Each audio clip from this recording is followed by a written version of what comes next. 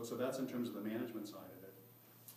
If you look at the epidemiological evidence, there has been over the last several years growing medical evidence that is demonstrating associations between pesticide exposure and cancer. The most credible study was done in 2012, where the American Academy of Pediatrics put out a position paper.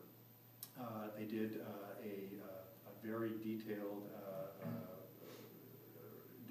research, what we refer to as a meta-analysis. So they were able to pull more than 100 research papers that looked at pesticide exposure and the incidence of cancer.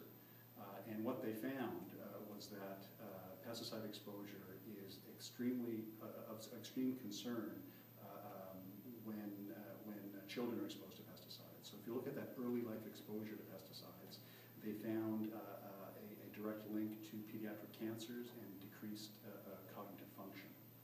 So this is a credible group of thousands of pediatricians in the United States that was able to pull in not one study here or another study there, which is not the way to provide evidence to inform policy changes, but they were able to pull together hundreds of research papers from independent researchers, and looking at all that data, we're able to draw the conclusion that pesticide exposure in the early years is linked to pediatric cancer. So that's a big concern. What's the mandate of the Cancer Society of